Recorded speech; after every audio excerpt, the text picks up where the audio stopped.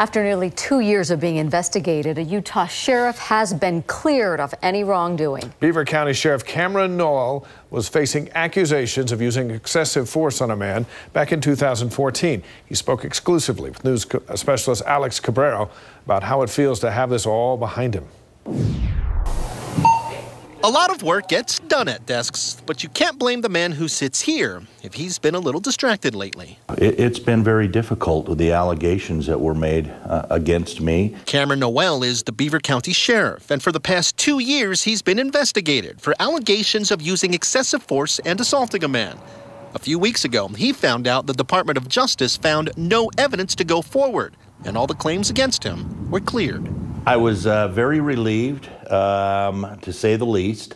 Not that I didn't think that it was going to happen. The allegations came from an incident in 2014. There are times that they have to use force to protect themselves or to protect others, and that was the situation that I was in. And it wasn't just the Department of Justice. The Utah Attorney General's Office, Utah's Peace Officer Standards and Training, and Millard County all investigated the excessive force claim.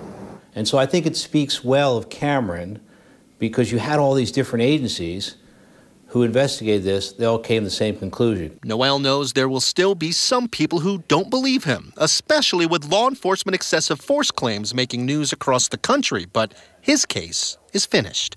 It's been a long time coming, but I'm glad that it's over. He feels he can finally move on. Alex Cabrero, KSL 5 News.